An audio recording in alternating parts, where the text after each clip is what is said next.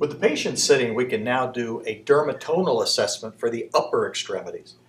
We're going to utilize a brush as it's far more consistent than actually using the pressure of your hands, which can interfere with your results. We're going to go ahead and give an example to this to the patient on our lower extremities, so it's not interrupting the upper extremity test that we're about to perform. I would have the patient assess whether she feels that and that as being the same, being different, or not feeling it at all. I'm going to have her close her eyes, and we're going to go through our progressions. This and this. Same. Here, here. Same. Here, here. Same. Here, here. Same. Here, here. Same. Here, here. Same.